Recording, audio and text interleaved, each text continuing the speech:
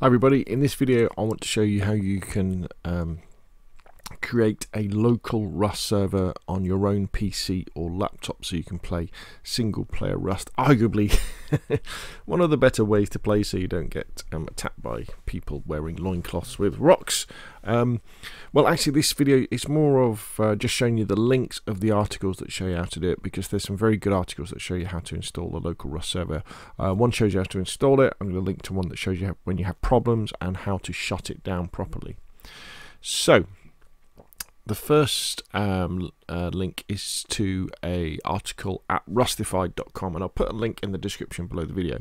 And this shows you how to set up your Rust dedicated server on your local machine. It shows you how to install Steam CMD and how you can get Steam CMD to install the Rust dedicated server. However, what you've got to watch out for when you've got to create the batch file, so in a text editor you open up and create a file called rustserver.bat.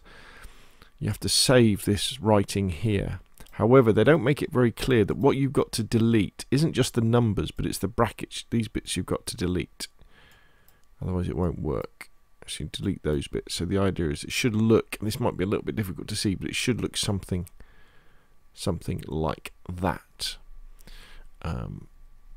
And then once you've done that, it gives you an explanation of what all the commands mean, and it tells you how to start and then connect to your server. Now this is the bit that often doesn't work. Client.connect localhost 280.15. That often doesn't work. And if it doesn't work, go to this this article on umod.org. I think it's one part of one of their discussions.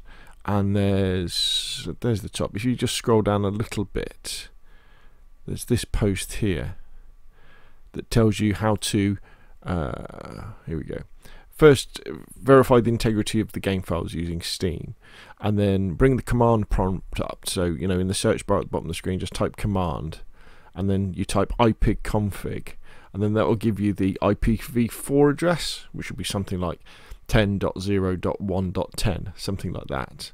And then you type, and then instead when you go into Rust and you press F1 to bring the command line up, you type connect 10.0.1.10 colons 28015, and that will then connect to the server and get you in. So basically you follow the instructions here apart from this bit if you're having troubles, and that then changes to connect 10.0.1.10, whatever your AP4 address is, colon 28015, and then that will get you in. However, what you need to make sure you do as well is that you shut down your server at the end. So when you fire up your server, you'll end up with these little windows that have got command lined in that are chattering away. So when you've quit out of the game, make sure you click on the server window with all the black and white writing in, and then you use quit. You type quit into that, and that will the server will save, and then it won't shut down because it likes to start going again. But leave it a couple of seconds, and then close the window by hitting the X in the top right hand corner, and your server will shut down. So what should happen then is when you go back into it, your progress will be saved. If you don't do that, if you don't do the quit bit and you just close the server, often what will happen is that you may well lose your progression.